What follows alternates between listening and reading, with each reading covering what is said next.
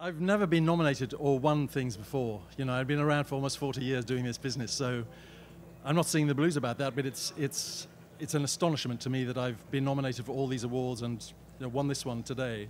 So I feel very emotional about it, and as I spent almost my entire life in indie films and wrote and directed my own film, Wawa, about my childhood in Africa a dozen years ago, and it took 5 years from script to screen, I know from the bottom up how difficult it is to get something made. And in an era of tentpole movies and prequels and sequels and schmequels, to do something that is original or has an original voice takes a long, long time. And it took this movie, took Anne Carey, the producer, 11 years to get the movie made.